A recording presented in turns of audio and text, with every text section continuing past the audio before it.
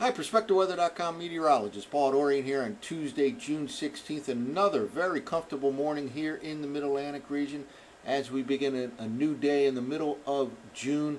Very comfortable temperatures and humidity levels that we experienced all weekend long and at the beginning of the new work week on Monday. And it looks like that refreshing air mass will last until the middle of the week, but by tomorrow afternoon or evening, high pressure to the north now will shift off the east coast, and that will kind of open the door to warmer and more humid air and an increasing chance of showers and thunderstorms in the area from DC to Philadelphia, maybe even all the way up to New York City.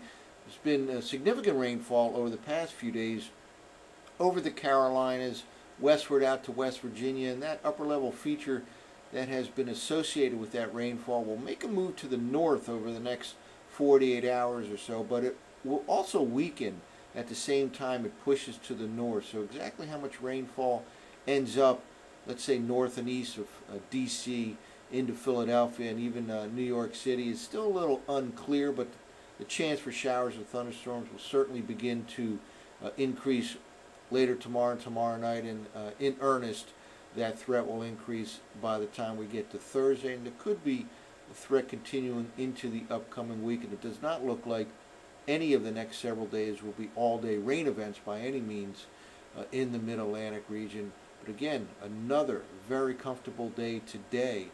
Let's take a look at our old friend, the North Atlantic Oscillation Index. We really monitor this teleconnection index during the wintertime and into the spring, but now even into mid-June. It's kind of interesting that the forecast shown here in red is for a continuation of neutral to perhaps even negative NAO. Right in this region right here is where the forecasts generally have it sliding into a negative territory.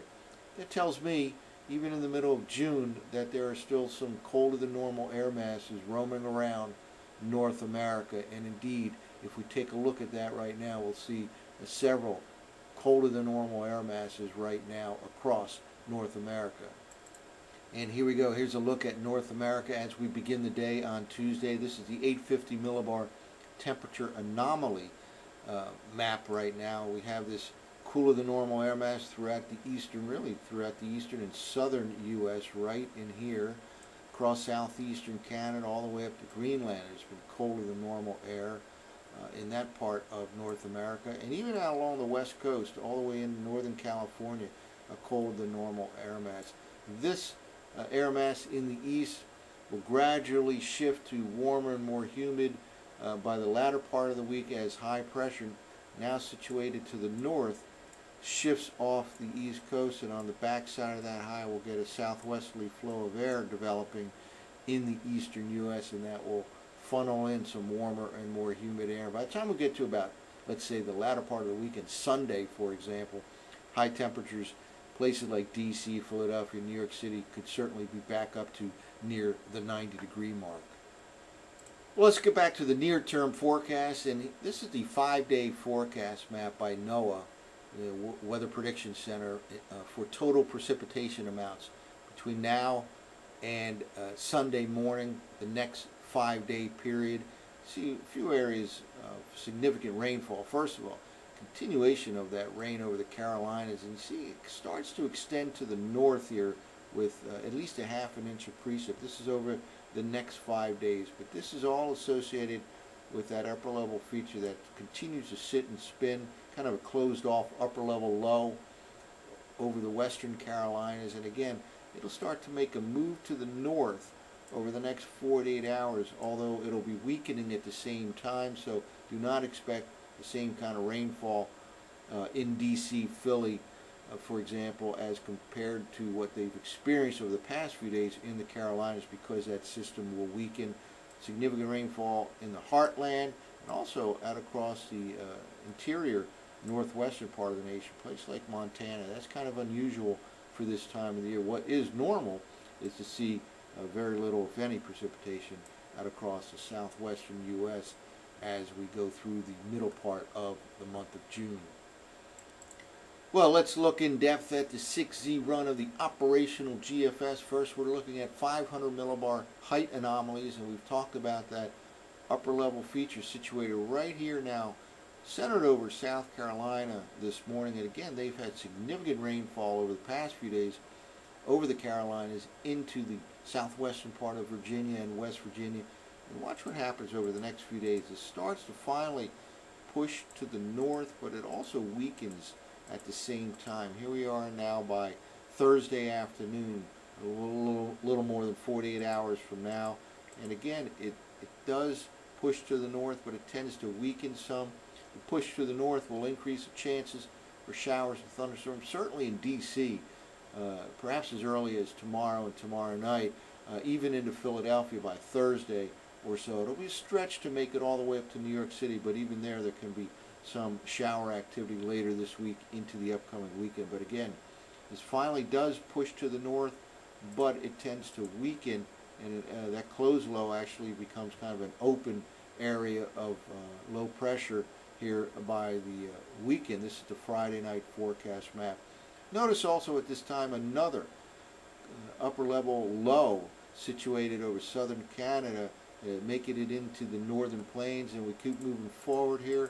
That ultimately ends up over the Great Lakes, and then early to middle part of next week starts to slide into the northeastern part of the nation. Here we are by the middle of next week. This is a week from tomorrow.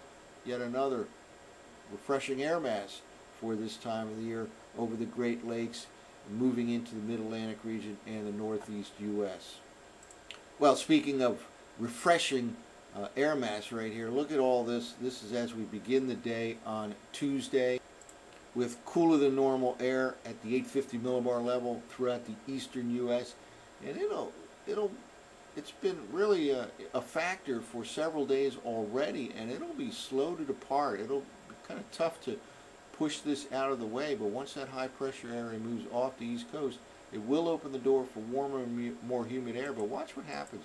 It tends to stick around for the next couple of days, at least at the 850 millibar level. This is now all the way 48 hours from now into Thursday. Still a large area below normal temperatures throughout the southeastern part of the nation, into the Mid-Atlantic region. We'll finally get back to normal by late in the week in places like D.C., Philadelphia, New York City, and again, maybe back up to 90 degrees by about Sunday. But here we go. We're only now getting to normal here in the D.C. to New York City corridor. This is by Friday afternoon, and look upstream, yet another refreshing air mass for this time of the year.